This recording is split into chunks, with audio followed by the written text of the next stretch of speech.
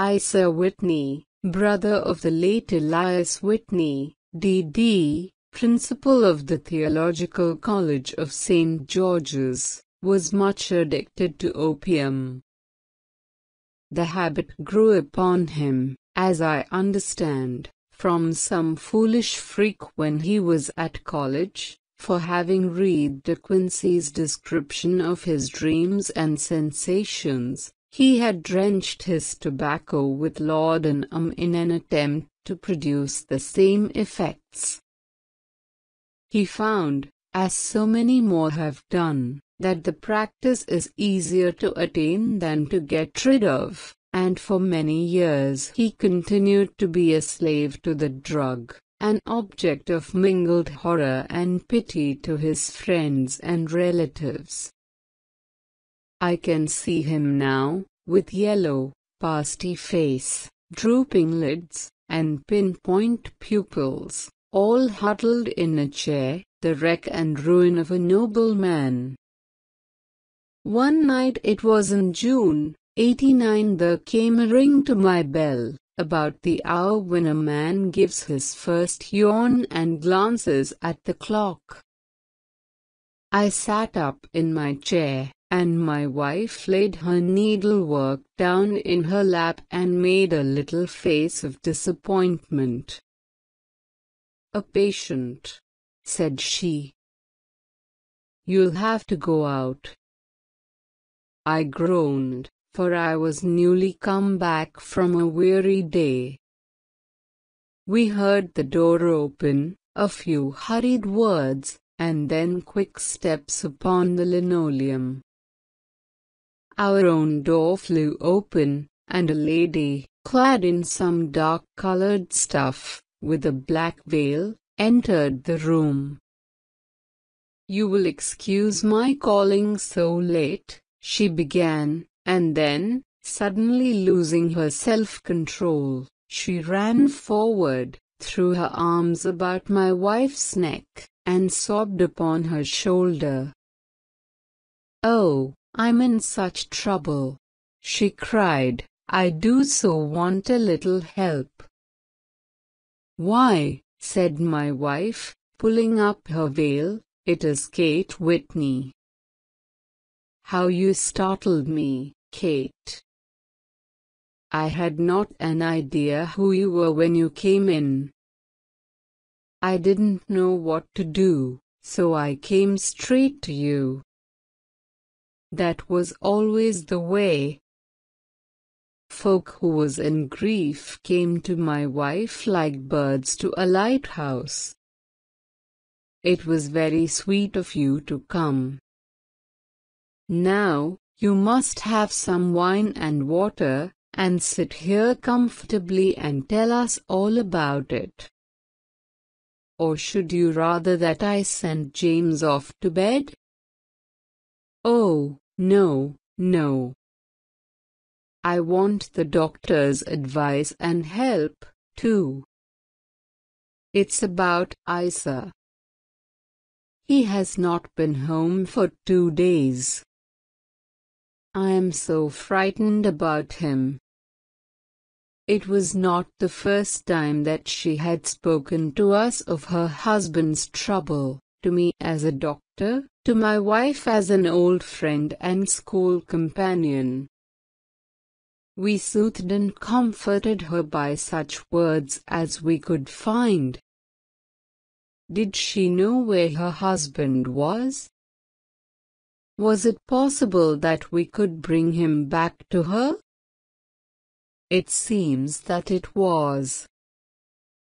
She had the surest information that of late he had, when the fit was on him, made use of an opium den in the farthest east of the city. Hitherto his orgies had always been confined to one day, and he had come back, twitching and shattered, in the evening. But now the spell had been upon him 48 hours, and he lay there, doubtless among the dregs of the docks, breathing in the poison or sleeping off the effects. There he was to be found, she was sure of it, at the Bar of Gold, in Upper Swandam Lane. But what was she to do? How could she, a young and timid woman, make her way into such a place and pluck her husband out from among the ruffians who surrounded him?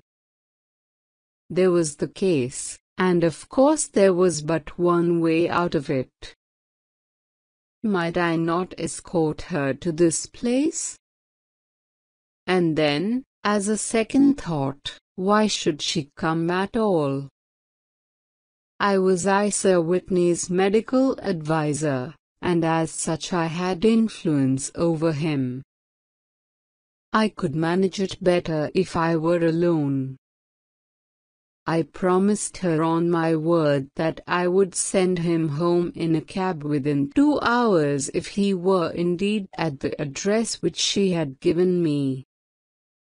And so, in 10 minutes I had left my armchair and cheery sitting-room behind me, and was speeding eastward in a hansom on a strange errand, as it seemed to me at the time, though the future only could show how strange it was to be. But there was no great difficulty in the first stage of my adventure. Upper Swandam Lane is a vile alley lurking behind the high wharves which line the north side of the river to the east of London Bridge. Between a stop shop and a gin shop, approached by a steep flight of steps leading down to a black gap like the mouth of a cave, I found the den of which I was in search. Ordering my cab to wait, I passed down the steps, worn hollow in the centre by the ceaseless tread of drunken feet, and by the light of a flickering oil lamp above the door. I found the latch and made my way into a long, low room, thick and heavy with the brown opium smoke, and terraced with wooden berths, like the forecastle of an emigrant ship. Through the gloom one could dimly catch a glimpse of bodies lying in strange fantastic poses, bowed shoulders, bent knees, heads thrown back, and chins pointing upward, with here and there a dark, lackluster eye turned upon the newcomer. Out of the black shadows there glimmered little red circles of light, now bright, now faint, as the burning poison waxed or waned in the bowls of the metal pipes. The most lay silent, but some muttered to themselves, and others talked together in a strange, low, monotonous voice, their conversation coming in gushes, and then suddenly tailing off into silence, each mumbling out his own thoughts and paying little heed to the words of his neighbor. At the farther end was a small brazier of burning charcoal, beside which on a three-legged wooden stool there sat a tall, thin old man, with his jaw resting upon his two fists, and his elbows upon his knees, staring into the fire. As I entered, a sallow Malay attendant had hurried up with a pipe for me and a supply of the drug, beckoning me to an empty berth. "Thank you. I have not come to stay," said I. "There is a friend of mine here, Mr. Sir Whitney, and I wish to speak with him." There was a movement and an exclamation from my right, and peering through the gloom, I saw Whitney, pale, haggard, and unkempt, staring out at me. "My God! It's Watson," said he. He was in a pitiable state of reaction, with every nerve in a twitter. "I say, Watson, what o'clock is it?" "Nearly 11. Of what day?" of Friday, June 19th. Good heavens! I thought it was Wednesday. It is Wednesday. What do you want to frighten a chap for? He sank his face onto his arms and began to sob in a high treble key. I tell you that it is Friday, man. Your wife has been waiting these 2 days for you. You should be ashamed of yourself. So, I am. But you've got mixed, Watson, for I have only been here a few hours, 3 pipes, 4 pipes, I forget how many. But I'll go home with you. I wouldn't frighten Kate, poor little Kate. Give me your hand. Have you a cab? Yes, I have one waiting. Then I shall go in it. But I must owe something. Find what I owe, Watson. I am all off color. I can do nothing for myself. I walked down the narrow passage between the double row of sleepers, holding my breath to keep out the vile, stupefying fumes of the drug, and looking about for the manager. As I passed the tall man who sat by the brazier, I felt a sudden pluck at my skirt, and a low voice whispered, "Walk past me, and then look back at me." The words fell quite distinctly upon my ear. I glanced down.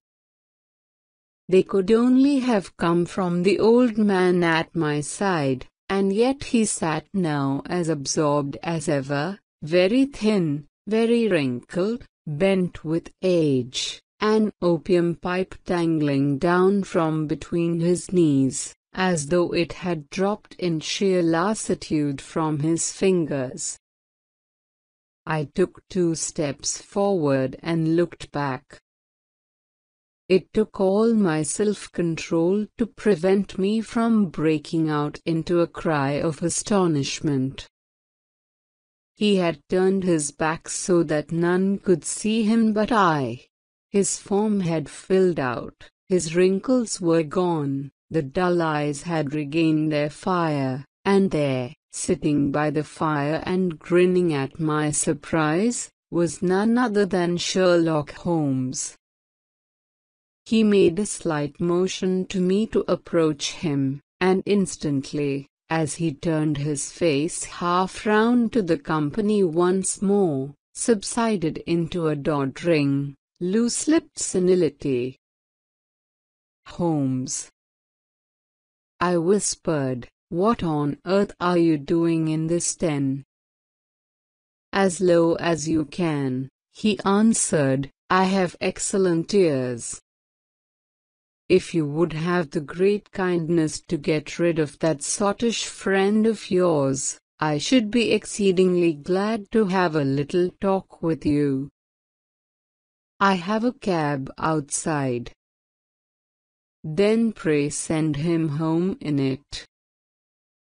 You may safely trust him, for he appears to be too limp to get into any mischief.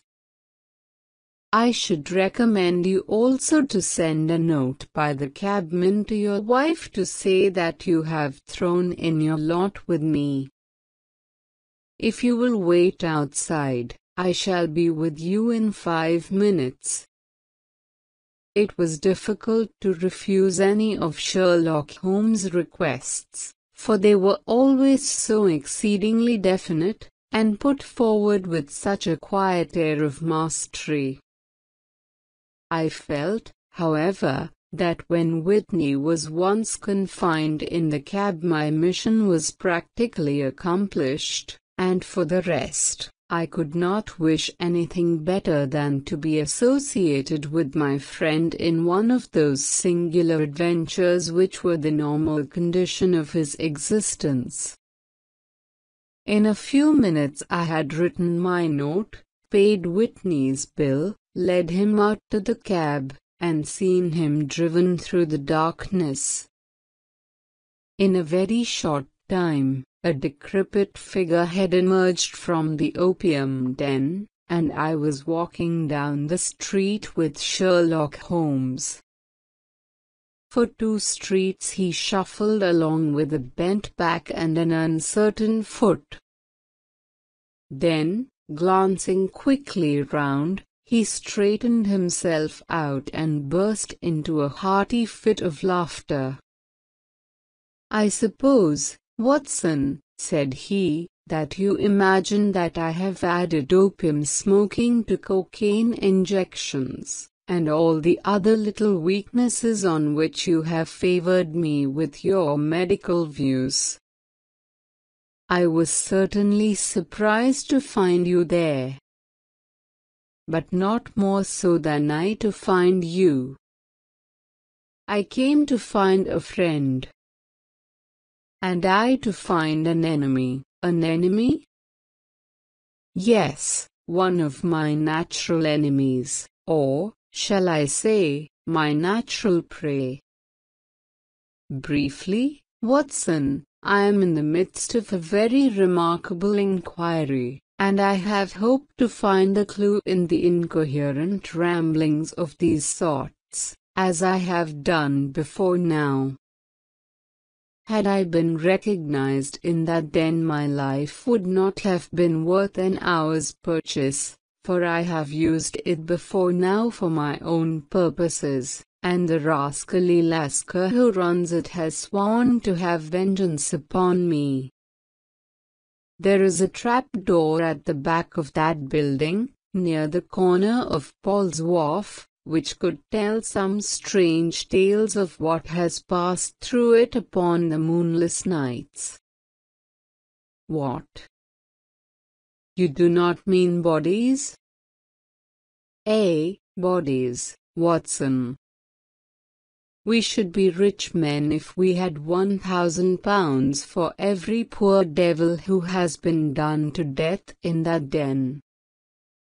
It is the vilest murder trap on the whole riverside, and I fear that Neville Street Clare has entered it never to leave it more. But our trap should be here." He put his 2 forefingers between his teeth and whistled shrilly, a signal which was answered by a similar whistle from the distance, followed shortly by the rattle of wheels and the clink of horses' hoofs. "Now, Watson," said Holmes, as a tall dog-cart dashed up through the gloom, throwing out 2 golden tunnels of yellow light from its side lanterns. "You'll come with me, won't you?" "If I can be of use." "Oh, a trusty comrade is always of use, and a chronicler still more so. My room at the Cedars is a double-bedded one." "The Cedars?" "Yes, that is Mr. Street Clare's house. I am staying there while I conduct the inquiry." "Where is it, then?" "Near Lee, in Kent. We have a 7-mile drive before us." "But I am all in the dark." "Of course, you are. You'll know all about it presently. Jump up here." "All right, John, we shall not need you. Here's £half-a-crown. Look out for me tomorrow, about 11. Give her head. So long, then." He flicked the horse with his whip, and we dashed away through the endless succession of sombre and deserted streets, which widened gradually, until we were flying across a broad balustraded bridge, with the murky river flowing sluggishly beneath us. Beyond lay another dull wilderness of bricks and mortar, its silence broken only by the heavy, regular footfall of the policeman, or the songs and shouts of some belated party of revelers. A dull wrack was drifting slowly across the sky, and a star or two twinkled dimly here and there through the rifts of the clouds. Holmes drove in silence, with his head sunk upon his breast, and the air of a man who is lost in thought, while I sat beside him, curious to learn what this new quest might be which seemed to tax his powers so sorely, and yet afraid to break in upon the current of his thoughts. We had driven several miles, and were beginning to get to the fringe of the belt of suburban villas, when he shook himself, shrugged his shoulders, and lit up his pipe with the air of a man who has satisfied himself that he is acting for the best. "You have a grand gift of silence, Watson," said he. "It makes you quite invaluable as a companion. Pin my word, it is a great thing for me to have someone to talk to, for my own thoughts are not over pleasant. I was wondering what I should say to this dear little woman tonight when she meets me at the door. You forget that I know nothing about it. I shall just have time to tell you the facts of the case before we get to Lee. It seems absurdly simple, and yet, somehow, I can get nothing to go upon. There's plenty of thread, no doubt, but I can't get the end of it into my hand. Now, I'll state the case clearly and concisely to you, Watson, and maybe you can see a spark where all is dark to me. Proceed, then. Some years ago, to be definite, in May 1884, there came to Lee a gentleman, Neville Street Clare by name, who appeared to have plenty of money. He took a large villa, laid out the grounds very nicely, and lived generally in good style. By degrees he made friends in the neighborhood, and in 1887 he married the daughter of a local brewer, by whom he now has 2 children. He had no occupation, but was interested in several companies and went into town as a rule in the morning, returning by the 5:14 from Cannon Street every night. Mr. Street Clare is now 37 years of age, is a man of temperate habits, a good husband, a very affectionate father, and a man who is popular with all who know him. I may add that his whole debts at the present moment, as far as we have been able to ascertain, amount to £88, while he has £220 standing to his credit in the Capital and Counties Bank. There is no reason, therefore, to think that money troubles have been weighing upon his mind. Last Monday Mr. Neville Street Clare went into town rather earlier than usual, remarking before he started that he had 2 important commissions to perform, and that he would bring his little boy home a box of bricks. Now, by the merest chance, his wife received a telegram upon this same Monday, very shortly after his departure, to the effect that a small parcel of considerable value which she had been expecting was waiting for her at the offices of the Aberdeen Shipping Company. Now, if you are well up in your London, you will know that the office of the company is in Fresno Street, which branches out of Upper Swan-Dam Lane, where you found me tonight. Mrs. Street Clare had her lunch, started for the city, did some shopping, proceeded to the company's office, got her packet, and found herself at exactly 4:35 walking through Swan-Dam Lane on her way back to the station. Have you followed me so far? It is very clear. If you remember, Monday was an exceedingly hot day, and Mrs. Street Clare walked slowly, glancing about in the hope of seeing a cab, as she did not like the neighborhood in which she found herself. While she was walking in this way down Swan-Dam Lane, she suddenly heard an ejaculation or cry, and was struck cold to see her husband looking down at her and, as it seemed to her, beckoning to her from a second-floor window. The window was open, and she distinctly saw his face, which she describes as being terribly agitated. He waved his hands frantically to her, and then vanished from the window so suddenly that it seemed to her that he had been plucked back by some irresistible force from behind.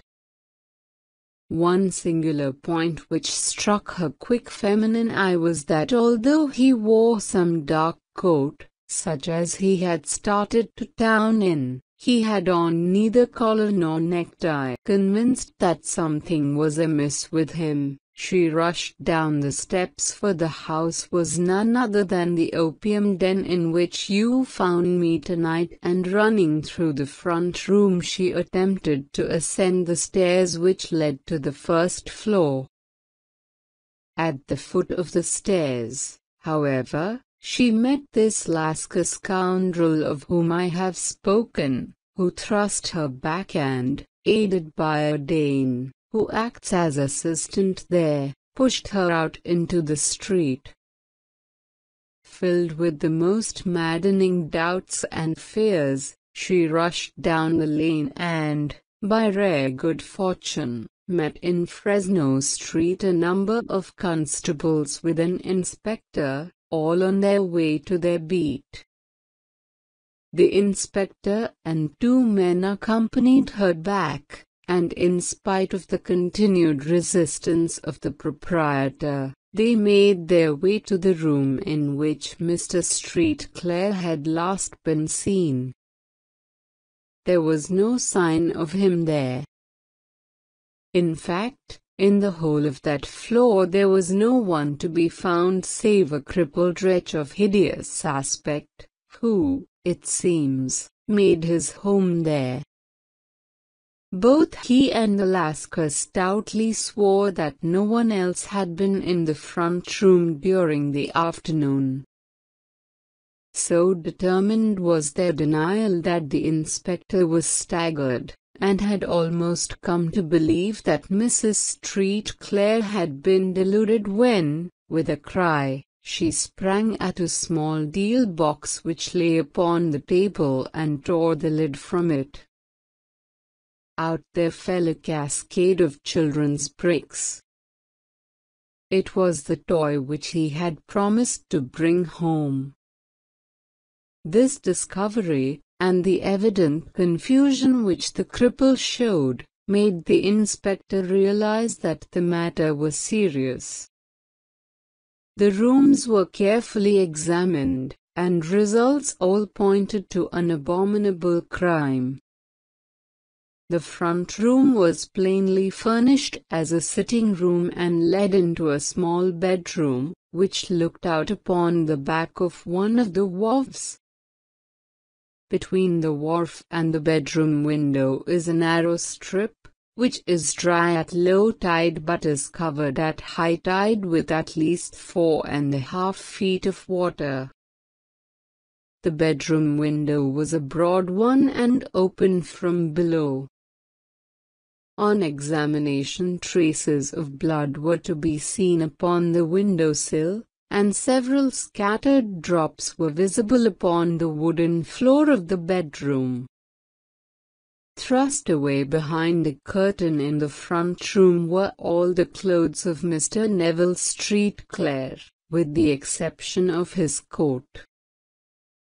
His boots, his socks, his hat, and his watch all were there. There were no signs of violence upon any of these garments, and there were no other traces of Mr. Neville Street Clare. Out of the window he must apparently have gone, for no other exit could be discovered, and the ominous bloodstains upon the sill gave little promise that he could save himself by swimming, for the tide was at its very highest at the moment of the tragedy. And now as to the villains who seemed to be immediately implicated in the matter. The Lascar was known to be a man of the vilest antecedents, but as, by Mrs. Street Clare's story, he was known to have been at the foot of the stair within a very few seconds of her husband's appearance at the window, he could hardly have been more than an accessory to the crime.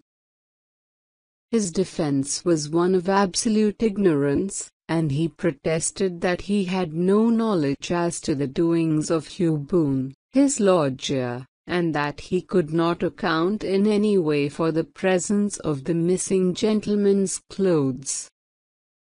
So much for the Lascar manager. Now for the sinister cripple who lives upon the second floor of the opium den, and who was certainly the last human being whose eyes rested upon Neville Street Clare. His name is Hugh Boone, and his hideous face is one which is familiar to every man who goes much to the city. He is a professional beggar, though in order to avoid the police regulations he pretends to a small trade in wax vestas. Some little distance down Threadneedle Street, upon the left-hand side, there is, as you may have remarked, a small angle in the wall. Here it is that this creature takes his daily seat, cross-legged with his tiny stock of matches on his lap, and as he is a piteous spectacle a small rain of charity descends into the greasy leather cap which lies upon the pavement beside him. I have watched the fellow more than once before ever I thought of making his professional acquaintance, and I have been surprised at the harvest which he has reaped in a short time. His appearance, you see, is so remarkable that no one can pass him without observing him. A shock of orange hair, a pale face disfigured by a horrible scar, which, by its contraction, has turned up the outer edge of his upper lip, a bulldog chin, and a pair of very penetrating dark eyes, which present a singular contrast to the color of his hair, all mark him out from amid the common crowd of mendicants, and so, too, does his wit, for he is ever ready with a reply to any piece of chaff which may be thrown at him by the passers-by. This is the man whom we now learn to have been the lodger at the opium den, and to have been the last man to see the gentleman of whom we are in quest. But a cripple, said I. What could he have done single-handed against a man in the prime of life? He is a cripple in the sense that he walks with a limp, but in other respects, he appears to be a powerful and well-nurtured man. Surely your medical experience would tell you, Watson, that weakness in one limb is often compensated for by exceptional strength in the others. Pray continue your narrative. Mrs. Street Clare had fainted at the sight of the blood upon the window, and she was escorted home in a cab by the police, as her presence could be of no help to them in their investigations.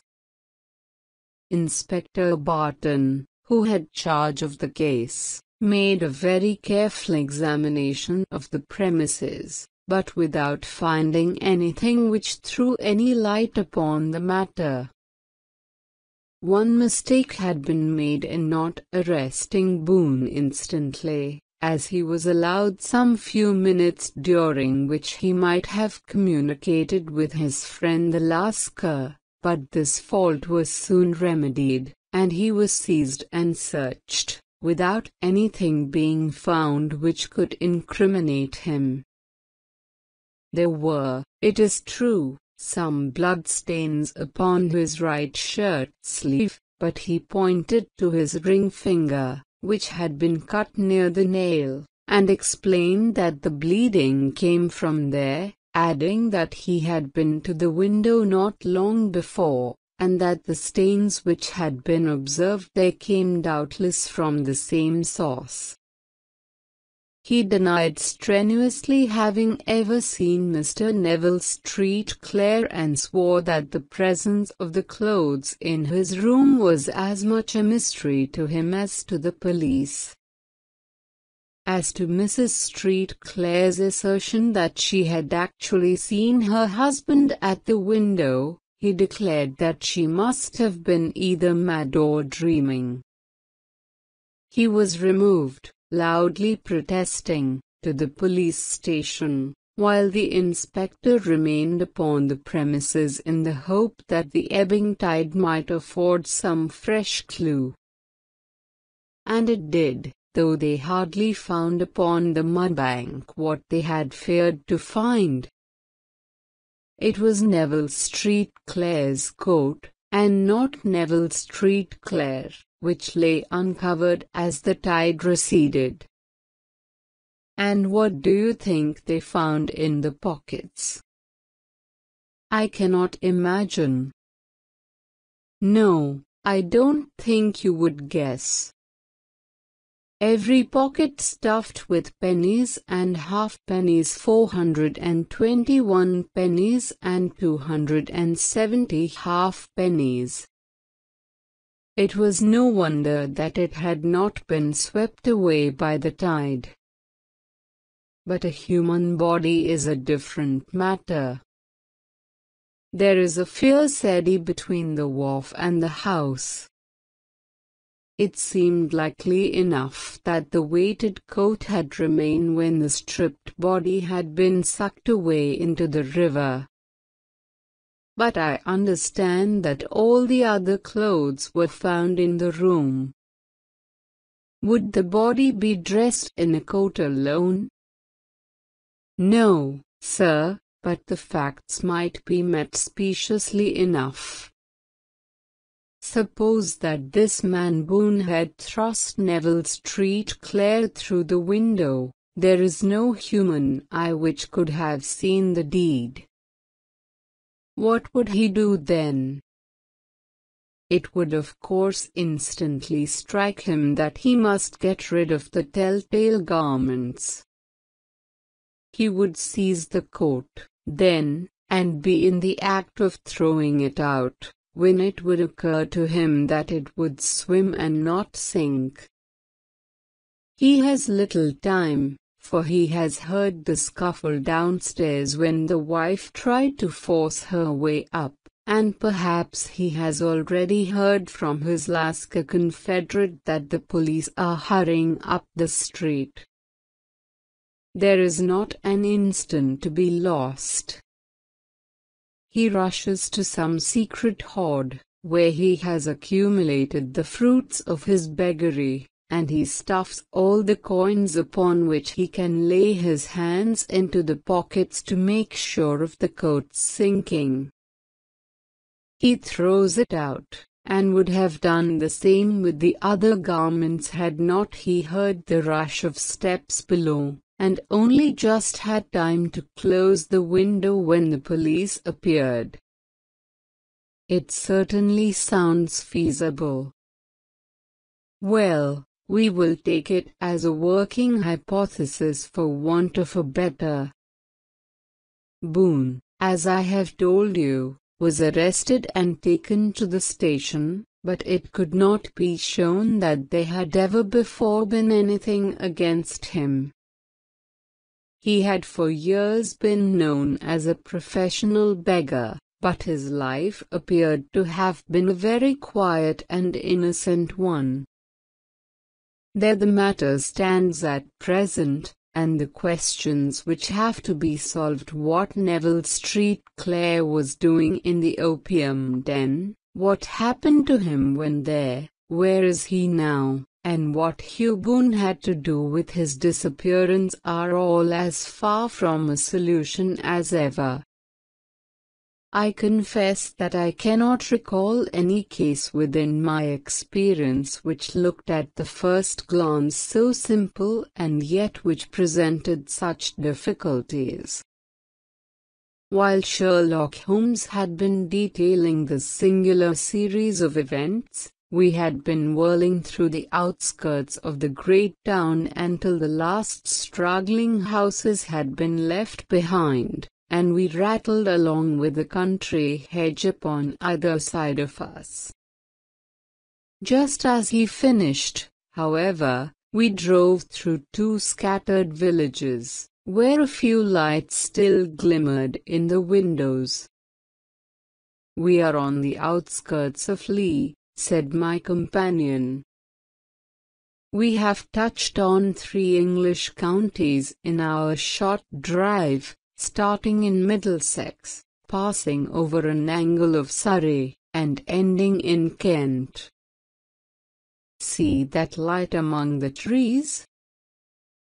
That is the Cedars, and beside that lamp sits a woman whose anxious ears have already, I have little doubt, caught the clink of our horses' feet."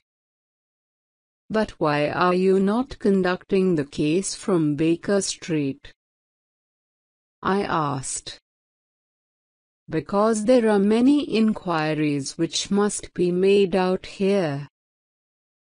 Mrs. Street Clare has most kindly put 2 rooms at my disposal, and you may rest assured that she will have nothing but a welcome for my friend and colleague. I hate to meet her, Watson, when I have no news of her husband. Here we are." We had pulled up in front of a large villa which stood within its own grounds. A stable boy had run out to the horse's head, and springing down, I followed Holmes up the small, winding gravel drive which led to the house. As we approached, the door flew open, and a little blonde woman stood in the opening, clad in some sort of light muslin, with a touch of fluffy pink chiffon at her neck and wrists. She stood with her figure outlined against the flood of light, one hand upon the door, one half raised in her eagerness, her body slightly bent, her head and face protruded, with eager eyes and parted lips, a standing question. "Well," she cried, "well?" And then, seeing that there were 2 of us, she gave a cry of hope which sank into a groan as she saw that my companion shook his head and shrugged his shoulders. "No good news, none." "Thank God for that. But come in. You must be weary, for you have had a long day. This is my friend, Dr. Watson. He has been of most vital use to me in several of my cases, and a lucky chance has made it possible for me to bring him out and associate him with this investigation. I am delighted to see you, said she, pressing my hand warmly. You will, I am sure, forgive anything that may be wanting in our arrangements, when you consider the blow which has come so suddenly upon us. My dear madam, said I am an old campaigner, and if I were not, I can very well see that no apology is needed. If I can be of any assistance, either to you or to my friend here, I shall be indeed happy. Now, Mr. Sherlock Holmes, said the lady as we entered a well-lit dining room, upon the table of which a cold supper had been laid out, I should very much like to ask you one or two plain questions, to which I beg that you will give a plain answer. Certainly, madam. Do not trouble about my feelings. I am not hysterical, nor given to fainting. I simply wish to hear your real opinion. Upon what point? In your heart of hearts, do you think that Neville is alive? Sherlock Holmes seemed to be embarrassed by the question. Frankly, now, she repeated, standing upon the rug and looking keenly down at him as he leaned back in a basket chair. Frankly, then, madam, I do not. You think that he is dead? I do. Murdered? I don't say that, perhaps. And on what day did he meet his death? On Monday. Then perhaps, Mr. Holmes, you will be good enough to explain how it is that I have received a letter from him today. Sherlock Holmes sprang out of his chair as if he had been galvanized. What? He roared.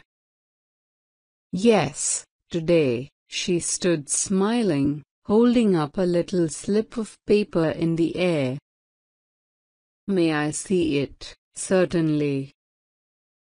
He snatched it from her in his eagerness, and smoothing it out upon the table he drew over the lamp and examined it intently. I had left my chair and was gazing at it over his shoulder.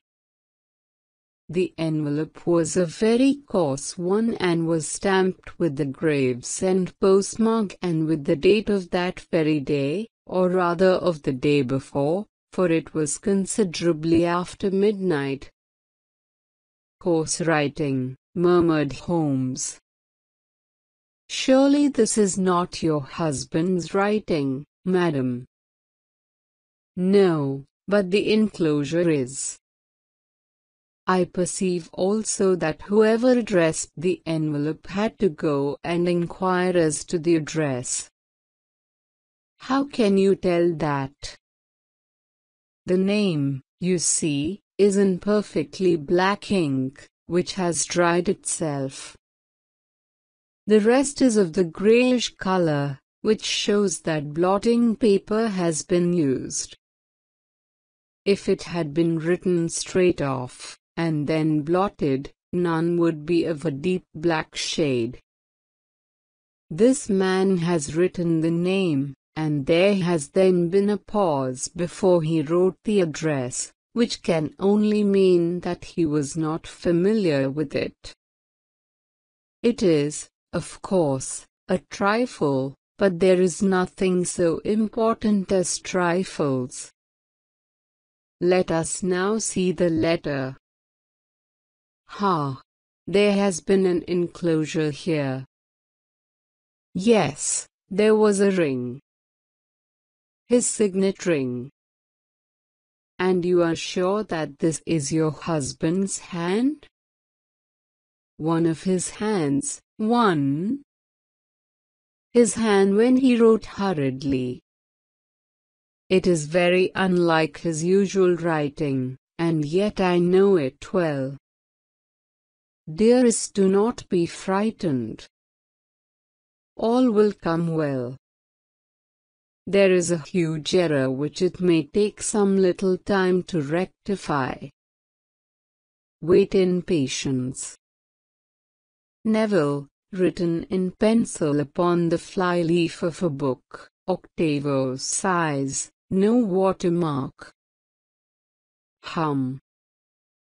Posted today in Gravesend by a man with a dirty thumb. Ha! And the flap has been gummed, if I am not very much in error, by a person who had been chewing tobacco. And you have no doubt that it is your husband's hand, madam. None. Neville wrote those words. And they were posted today at Gravesend. Well, Mrs. Streetclare, the clouds lighten, though I should not venture to say that the danger is over. But he must be alive, Mr. Holmes. Unless this is a clever forgery to put us on the wrong scent. The ring, after all, proves nothing. It may have been taken from him. No, no, it is his very own writing. Very well, it may, however, have been written on Monday and only posted today. That is possible. If so, much may have happened between. Oh, you must not discourage me, Mr. Holmes. I know that all is well as with him. There is so keen a sympathy between us that I should know if evil came upon him. On the very day that I saw him last he cut himself in the bedroom, and yet I in the dining room rushed upstairs instantly with the utmost certainty that something had happened. Do you think that I would respond to such a trifle and yet be ignorant of his death? I have seen too much not to know that the impression of a woman may be more valuable than the conclusion of an analytical reasoner. And in this letter, you certainly have a very strong piece of evidence to corroborate your view. But if your husband is alive and able to write letters, why should he remain away from you? I cannot imagine. It is unthinkable.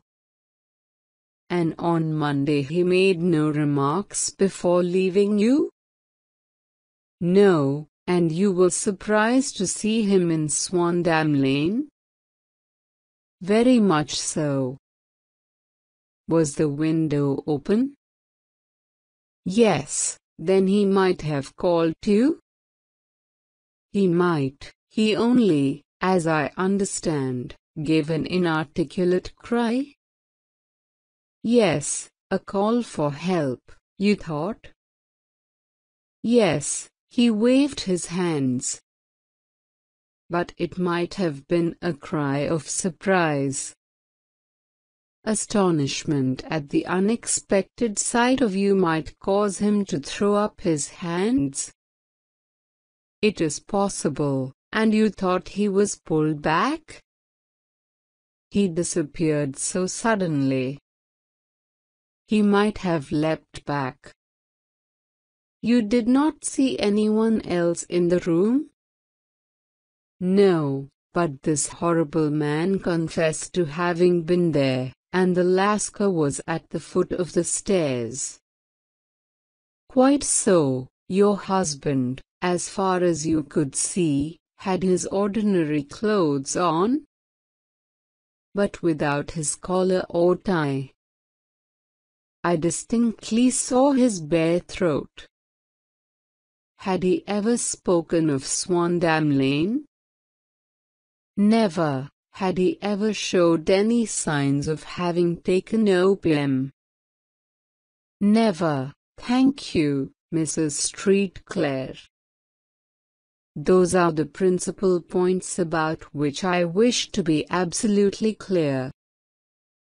We shall now have a little supper and then retire, for we may have a very busy day tomorrow. A large and comfortable double-bedded room had been placed at our disposal, and I was quickly between the sheets, for I was weary after my night of adventure.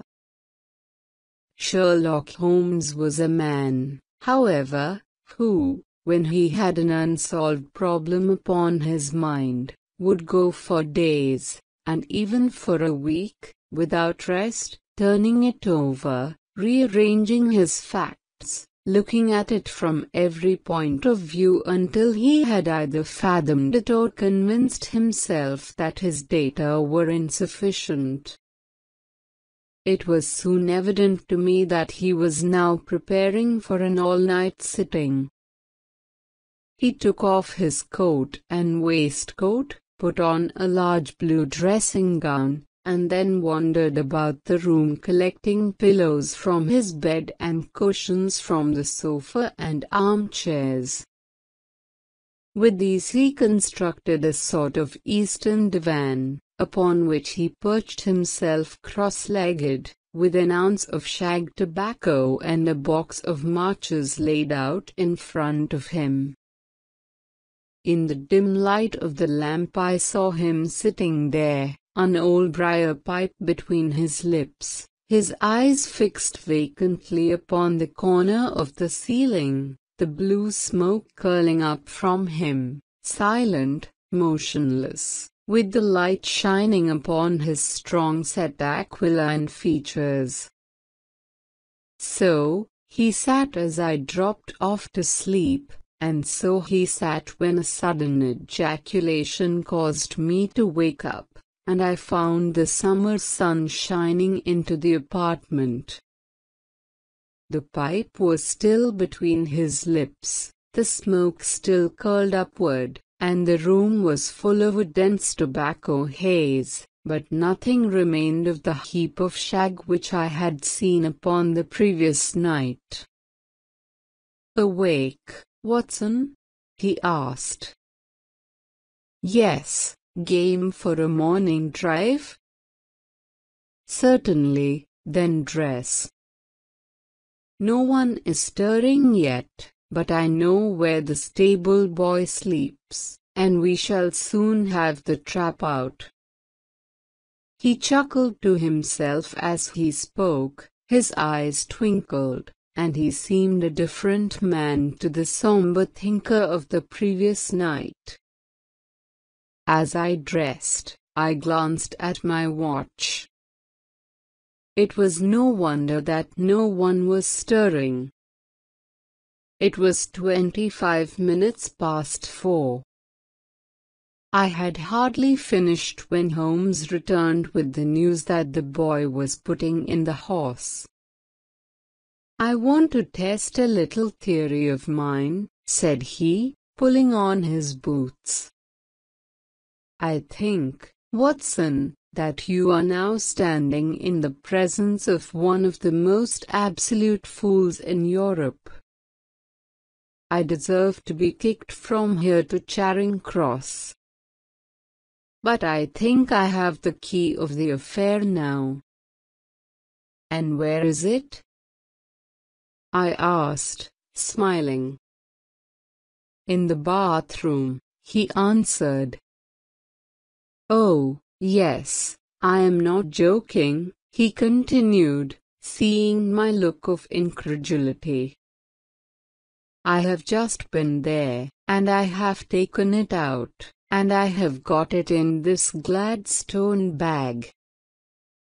Come on, my boy, and we shall see whether it will not fit the lock." We made our way downstairs as quietly as possible, and out into the bright morning sunshine. In the road stood our horse and trap, with the half-clad stable boy waiting at the head. We both sprang in, and away we dashed down the London road. A few country carts were stirring, bearing in vegetables to the metropolis, but the lines of villas on either side were as silent and lifeless as some city in our dream. "It has been in some points a singular case," said Holmes, flicking the horse on into a gallop. "I confess that I have been as blind as a mole, but it is better to learn wisdom late than never to learn it at all." In town the earliest risers were just beginning to look sleepily from their windows as we drove through the streets of the Surrey side. Passing down the Waterloo Bridge Road we crossed over the river, and dashing up Wellington Street wheeled sharply to the right and found ourselves in Bow Street. Sherlock Holmes was well known to the force, and the two constables at the door saluted him. One of them held the horse's head while the other led us in. "Who is on duty?" asked Holmes. "Inspector Bradstreet, sir." "Bradstreet, how are you?" A tall, stout official had come down the stone-flagged passage, in a peaked cap and frog jacket. "I wish to have a quiet word with you, Bradstreet." "Certainly, Mr. Holmes. Step into my room here." It was a small, office-like room, with a huge ledger upon the table, and a telephone projecting from the wall. The inspector sat down at his desk. "What can I do for you, Mr. Holmes?" "I called about that beggarman, Boone, the one who was charged with being concerned in the disappearance of Mr. Neville Street, Clare, of Lee." "Yes, he was brought up and remanded for further inquiries." "So I heard." "You have him here?" "In the cells. Is he quiet?" "Oh, he gives no trouble." "But he is a dirty scoundrel." "Dirty?" "Yes, it is all we can do to make him wash his hands, and his face is as black as a tinker's." "Well, when once his case has been settled, he will have a regular prison bath, and I think, if you saw him, you would agree with me that he needed it." "I should like to see him very much." "Would you?" "That is easily done. Come this way." "You can leave your bag." "No, I think that I'll take it." "Very good. Come this way, if you please." He led us down a passage, opened a barred door, passed down a winding stair, and brought us to a whitewashed corridor with a line of doors on each side. "The third on the right is his," said the inspector. "Here it is." He quietly shot back a panel in the upper part of the door and glanced through. "He is asleep," said he.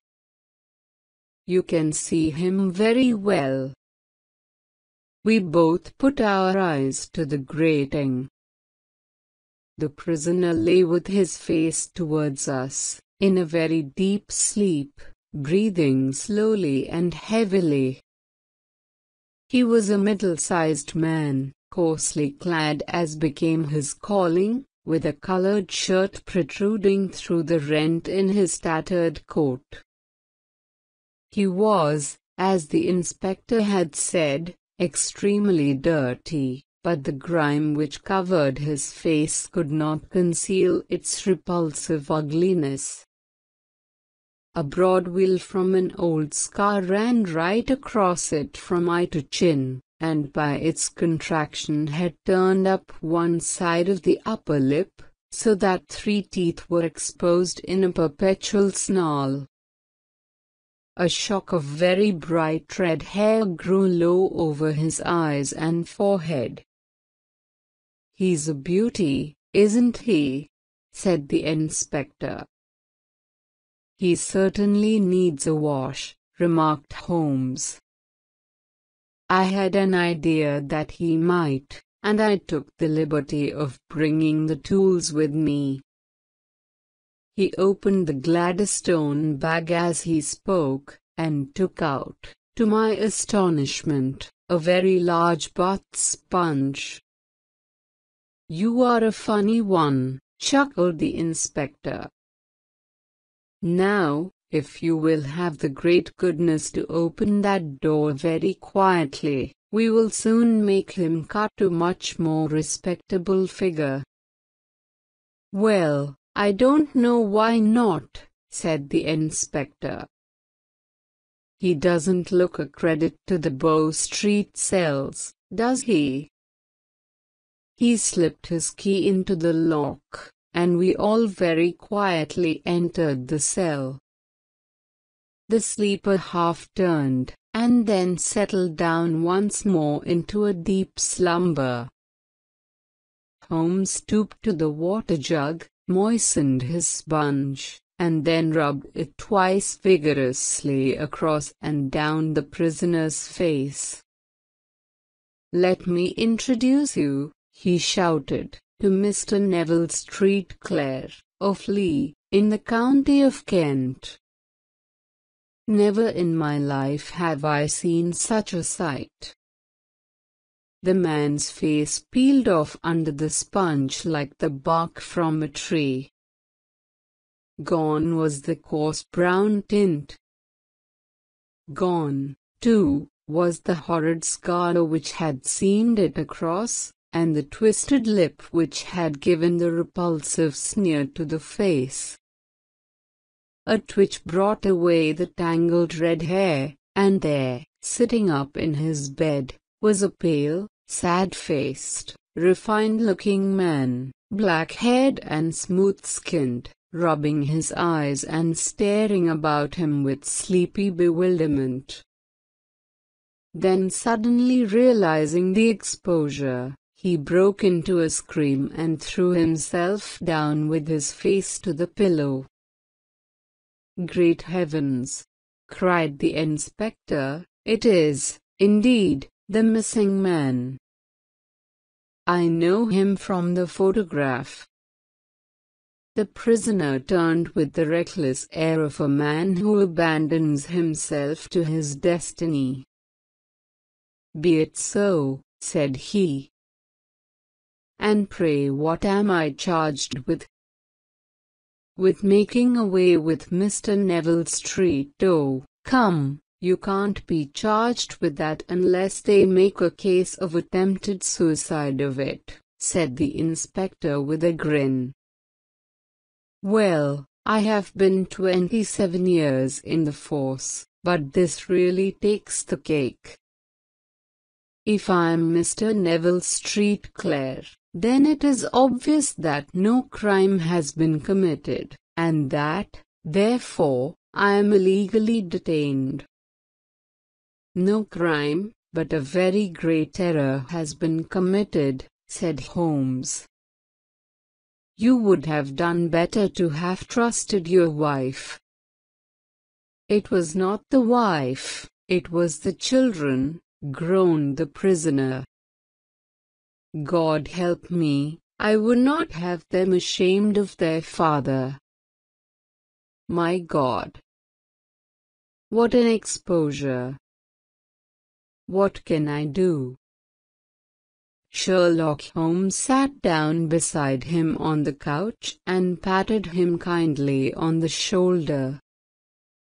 "If you leave it to a court of law to clear the matter up," said he, "of course you can hardly avoid publicity. On the other hand, if you convince the police authorities that there is no possible case against you, I do not know that there is any reason that the details should find their way into the papers. Inspector Bradstreet would, I am sure, make notes upon anything which you might tell us and submit it to the proper authorities. The case would then never go into court at all." "God bless you!" cried the prisoner passionately. "I would have endured imprisonment, even execution, rather than have left my miserable secret as a family blot to my children. You are the first who have ever heard my story. My father was a schoolmaster in Chesterfield, where I received an excellent education. I traveled in my youth, took to the stage, and finally became a reporter on an evening paper in London. One day my editor wished to have a series of articles upon begging in the metropolis, and I volunteered to supply them. There was the point from which all my adventures started. It was only by trying begging as an amateur that I could get the facts upon which to base my articles. When an actor I had, of course, learned all the secrets of making up, and had been famous in the green room for my skill. I took advantage now of my attainments. I painted my face, and to make myself as pitiable as possible I made a good scar and fixed one side of my lip in a twist by the aid of a small slip of flesh-colored plaster. Then with a red head of hair, and an appropriate dress, I took my station in the business part of the city, ostensibly as a marked seller but really as a beggar. For 7 hours I plied my trade, and when I returned home in the evening, I found to my surprise that I had received no less than 26s. I wrote my articles and thought little more of the matter until, some time later, I backed a bill for a friend and had a writ served upon me for £25. I was at my wits' end where to get the money, but a sudden idea came to me. I begged a fortnight's grace from the creditor, asked for a holiday from my employers, and spent the time in begging in the city under my disguise. In 10 days, I had the money and had paid the debt. Well, you can imagine how hard it was to settle down to arduous work at £2 a week when I knew that I could earn as much in a day by smearing my face with a little paint, laying my cap on the ground, and sitting still. It was a long fight between my pride and the money, but the dollars won at last, and I threw up reporting and sat day after day in the corner which I had first chosen, inspiring pity by my ghastly face and filling my pockets with coppers. Only one man knew my secret. He was the keeper of a low den in which I used to lodge in Swandam Lane, where I could every morning emerge as a squalid beggar and in the evenings transform myself into a well-dressed man about town. This fellow, Alaska, was well paid by me for his rooms, so that I knew that my secret was safe in his possession. Well, very soon I found that I was saving considerable sums of money. I do not mean that any beggar in the streets of London could earn £700 a year, which is less than my average takings, but I had exceptional advantages in my power of making up, and also in a facility of repartee, which improved by practice and made me quite a recognized character in the city. All day a stream of pennies, varied by silver, poured in upon me, and it was a very bad day in which I failed to take £2. As I grew richer, I grew more ambitious, took a house in the country, and eventually married, without anyone having a suspicion as to my real occupation. My dear wife knew that I had business in the city. She little knew what. Last Monday I had finished for the day and was dressing in my room above the opium den when I looked out of my window and saw, to my horror and astonishment, that my wife was standing in the street, with her eyes fixed full upon me. I gave a cry of surprise, threw up my arms to cover my face, and, rushing to my confidant, the Lascar, entreated him to prevent anyone from coming up to me. I heard her voice downstairs, but I knew that she could not ascend. Swiftly I threw off my clothes, pulled on those of a beggar, and put on my pigments and wig. Even a wife's eyes could not pierce so complete a disguise. But then it occurred to me that there might be a search in the room, and that the clothes might betray me. I threw open the window, reopening by my violence a small cut which I had inflicted upon myself in the bedroom that morning. Then I seized my coat, which was weighted by the coppers which I had just transferred to it from the leather bag in which I carried my takings. I hurled it out of the window, and it disappeared into the Thames. The other clothes would have followed, but at that moment there was a rush of constables up the stair, and a few minutes after I found, rather, I confess, to my relief, that instead of being identified as Mr. Neville Street Clare, I was arrested as his murderer. I do not know that there is anything else for me to explain. I was determined to preserve my disguise as long as possible, and hence my preference for a dirty face. Knowing that my wife would be terribly anxious, I slipped off my ring and confided it to the Lascar at a moment when no constable was watching me, together with a hurried scrawl, telling her that she had no cause to fear. "That note only reached her yesterday," said Holmes. "Good God! What a week she must have spent!" "The police have watched this Lascar," said Inspector Bradstreet, "and I can quite understand that he might find it difficult to post a letter unobserved. Probably he handed it to some sailor customer of his, who forgot all about it for some days." "That was it," said Holmes, nodding approvingly. "I have no doubt of it. But have you never been prosecuted for begging?" "Many times, but what was a fine to me?" "It must stop here, however," said Bradstreet. If the police are to hush this thing up, there must be no more of Hugh Boone. I have sworn it by the most solemn oaths which a man can take.